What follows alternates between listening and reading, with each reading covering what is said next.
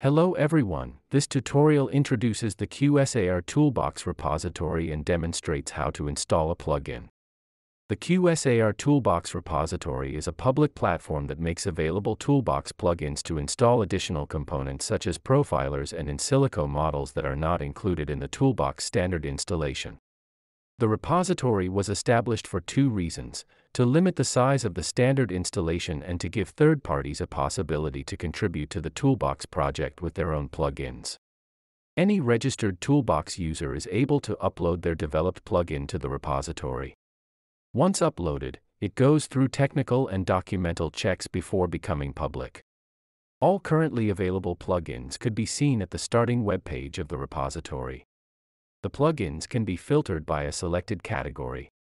Currently, there are some plugins for various Toolbox profilers, plugins for QSAR models, and also a plugin allowing unlocking of the Toolbox database compiling the non-confidential substance data that is submitted to the European Chemical Agency. Information for the Toolbox supported version, provider, number of downloads, rating, and a short description is available for each plugin. This tutorial demonstrates how to install the Unlocking plugin for the respective database. This database has some restrictions regarding export of chemicals or data. In fact, data from the database are not included in Toolbox reports and exports unless the Unlock plugin is installed. The restrictions are necessary to ensure that the data are not used outside their terms and conditions.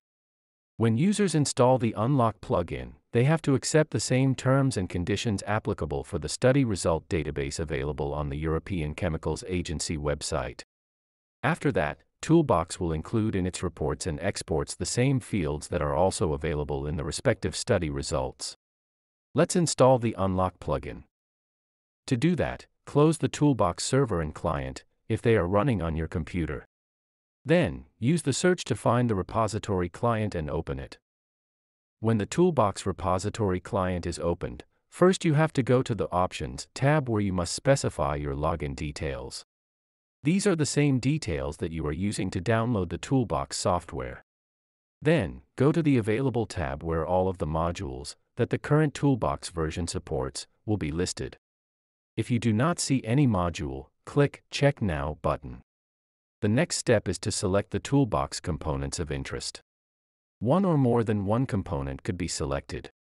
Let's select the Unlock plugin and one of the profilers, for example, oral absorption. Now click on Download Now and Install After Restart button. A new window with the terms and conditions for usage of the respective database will appear. Read carefully and check the box if you agree with them. Then click Continue. The selected plugins will be automatically installed. Close the repository client and start Toolbox.